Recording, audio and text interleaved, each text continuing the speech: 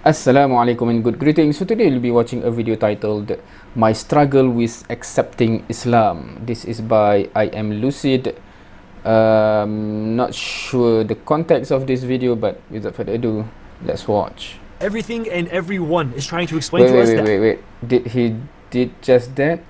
Everything and everyone is trying to explain to us that our existence...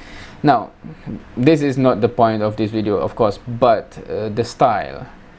If you're familiar with, I think, Mr. Who's the Boss, right? The tech channel. His video is always interesting, but this is one thing that he always do. Everything and...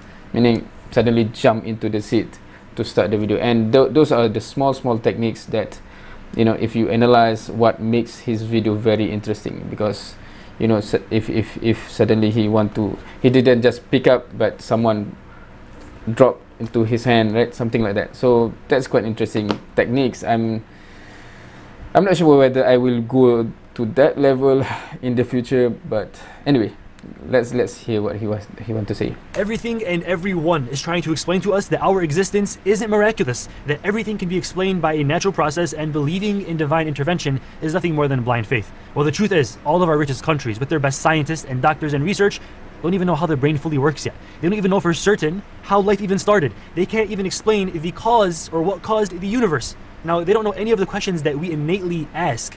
They don't even know how to answer them. For an example, how did I get here? Where am I going? And where was I before I was here? All of these questions that we ask depends on us having a consciousness. And our greatest minds in the world can't even derive what a consciousness is or how we even have it. The point is, everyone is calming you down about the miraculous, rare, and near impossible fact that you're alive right now, that you have a body that you can control, that you have a brain that can even comprehend its own existence, let alone, you know, question its existence and the existence of an afterlife after this one. But they always tell you, nah man, don't worry, this is all just a random chance, bro. Don't feel like you're special or that you were created. That's don't feel like for an event to occur there must have been a cause for that event. Don't even believe anybody that says that you were created by an intelligent designer, aka God, because we can't see God, and most importantly, we can't prove him under the microscope. Therefore, God isn't real.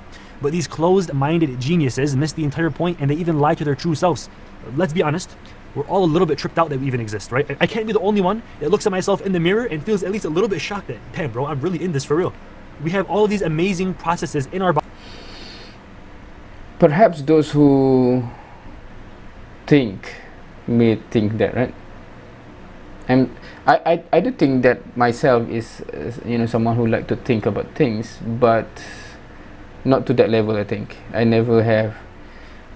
Okay, maybe because I cannot even remember when the last time I have a mirror to look at, right? So that's why perhaps I never reflect on myself. I don't know. Body that we can't even see with our eyes. For an example, my doctor told me one time, he says that we have a process in our body that actively checks cells for DNA damage or for cancer.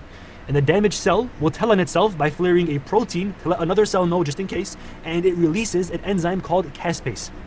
If the cell doesn't snitch itself out, then a macrophage will come check on it and will actually give it instructions. I'm not joking. The macrophage will give the damaged cell instructions on how to destroy itself before it destroys you.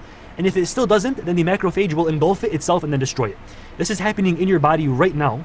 And some people actually believe that there was no intelligent design behind this. Don't let anybody calm you down and dumb down your eye of reason. You know that this can't be without a cause. And you know that every atom in the universe has a purpose. And you also know that everything we have has a creator.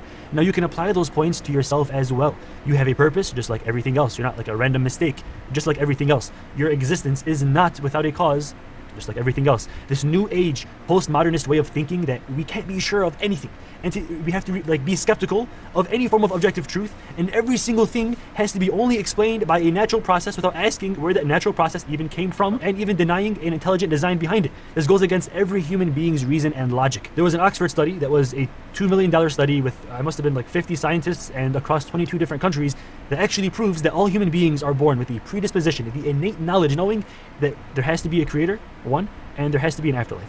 This study is actually going to be in the description and on screen right now. So we can empirically prove that our natural self, our true self that we're born with, knows that there's a creator because we use logic and reason when we're born. But it's everybody else, it's the culture, it's the society, it's the schools, it's the friends and teachers and family that teach us otherwise. But naturally, we're all born in submission knowing that there has to be one true God. Think of it this way. We're on a ship right now. We don't know how we got here, but we see that there's people ahead of us being thrown off the ship one by one.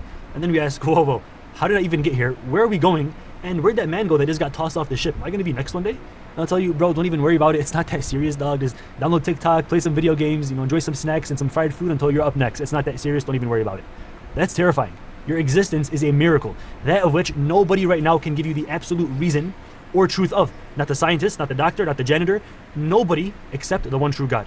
Now, overcoming this immense skepticism and naturalism that has been my hardest struggle with coming to Islam since I've been indoctrinated from a very, very young age to deny the existence of a God and his messenger, peace and blessings be upon him. Since I was very young, I was always told that there's no proof for God. If you can't see God, then he doesn't exist. Show me God are the questions that I was being asked when I was like nothing but a 12 or 13-year-old kid. And from that age, I was told that there's no way that any of these religions, any of these schools of thought, there's no way that we could have possibly been created. Everything can be explained by the microscope only, which is not the case. Hopefully, by me finally overcoming this doubt and skepticism and naturalism, hopefully I can help you out with at least accepting the objective truth that God has to exist at the bare minimum.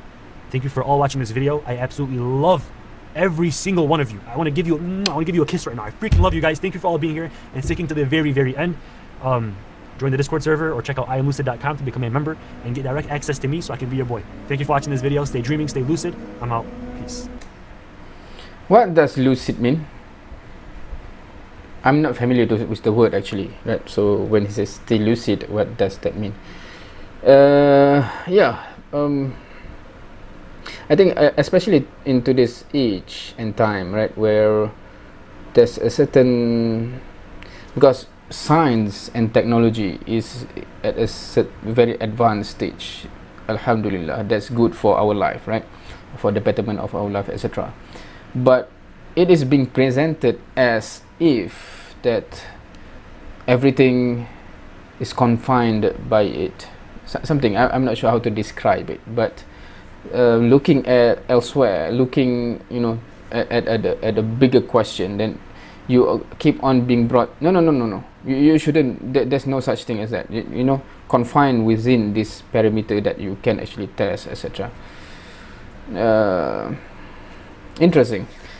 Anyway, I because this is more of, I'm not sure that I should call it a preach, but it's basically, you know, something to make us ponder. So I'm not sure what I can comment on that much. Hopefully it makes us think, at least. Without further ado, let's no, thank you for watching. How come I thought it was beginning of the video? Anyway, thank you for watching. See you next time.